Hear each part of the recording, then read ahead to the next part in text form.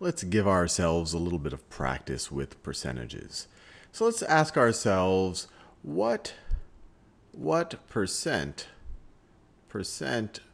of, I don't know, let's say what percent of 16 is 4? And I encourage you to pause this video and to try it out yourself.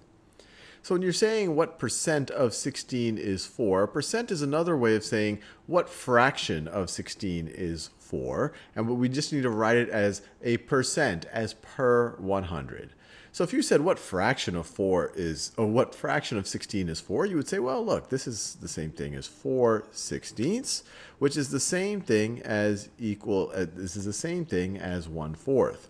But this is saying what fraction 4 is of 16. You'd say, well, 4 is 1/4 of 16. But this still doesn't answer our question. What percent? What percent?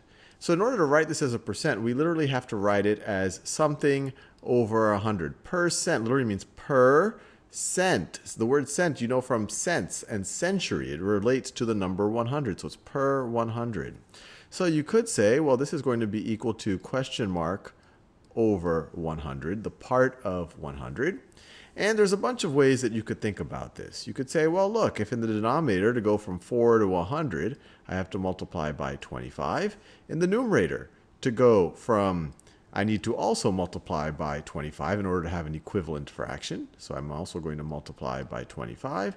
So 1/4 is the same thing as 25 over 100. And another way of saying 25 over 100 is this is 25 per 100, or 25%. So this is equal to 25%. Now there's a couple of other ways you could have thought about it. You could have said, well, 4 over 16, this is literally 4 divided by 16. Well, let me just do the division and convert to a decimal, which is very easy to convert to a percentage. So let's try to actually do this division right over here. So we're going to literally divide 4 by 16.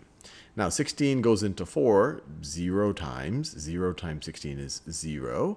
You subtract and you get a 4. And we're not satisfied just having this remainder. We want to keep adding zeros to figure out what to get a decimal answer right over here. So let's put a decimal right over here. We're going into the tenths place. And let's throw some zeros right over here. The decimal, make sure we keep track of the fact that we are now in the tenths and then the hundredths and then the thousandths place if we have to go that far.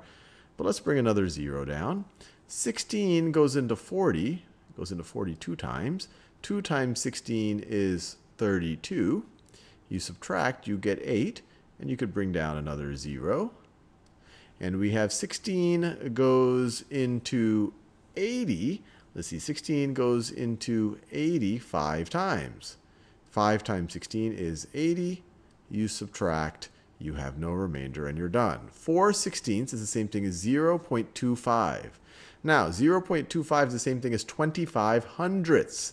Or, this is the same thing as 25 over 100, which is the same thing as 25%.